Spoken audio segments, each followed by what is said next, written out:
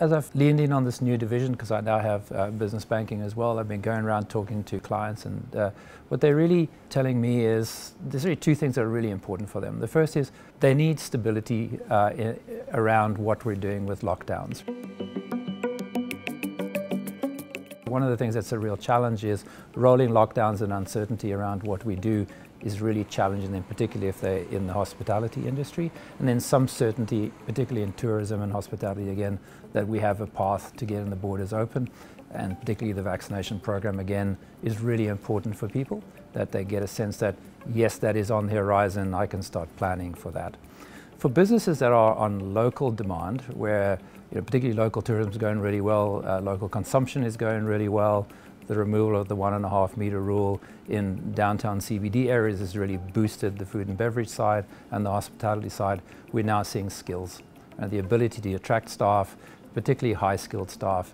But it's even beyond that. Generally in hospitality, you had a lot of people that would come in from outside. Seasonal workers are a problem. Casual workers are a problem. So we're seeing much more around skills and capacity is what's needed.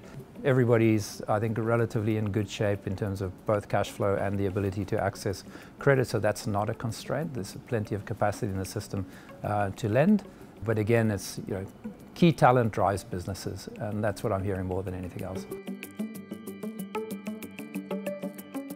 Everything's about changing the policies, the processes, the way we go to market to make sure that the customer has a single touch point with us that deals with all of their needs.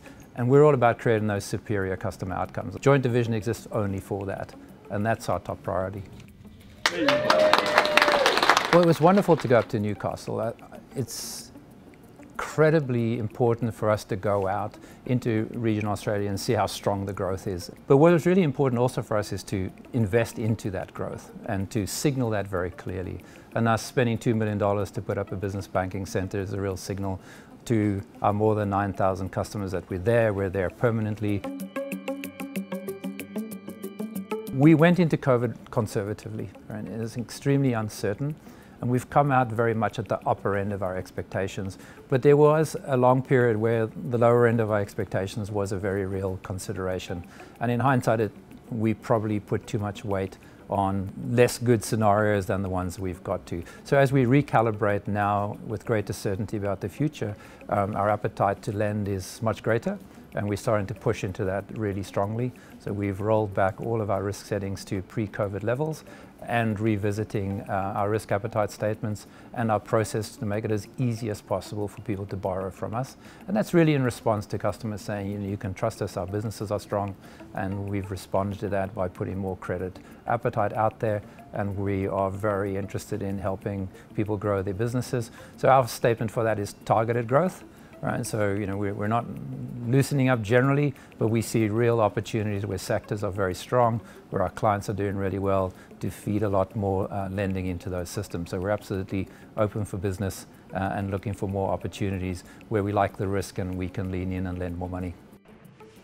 So we're leaning in very heavily on the government's support program from SMEs, and we're ready to extend loans in that area. It's been interesting that demand has been relatively soft for that, which is a wonderful thing because it means most businesses are in good shape and don't need help. There's a lot of cash floating around. Both individuals and businesses are generally cash rich at this point, and we see people drawing down their own cash first. We're now starting to see, as business confidence picks up, for specific borrowing demands like buying new pieces of equipment, investing in new real estate, opening new factories. We are really starting to see that surge come through.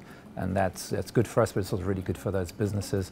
Their confidence that they can invest for future growth is now really high, right? And we're starting to see that translate into demand.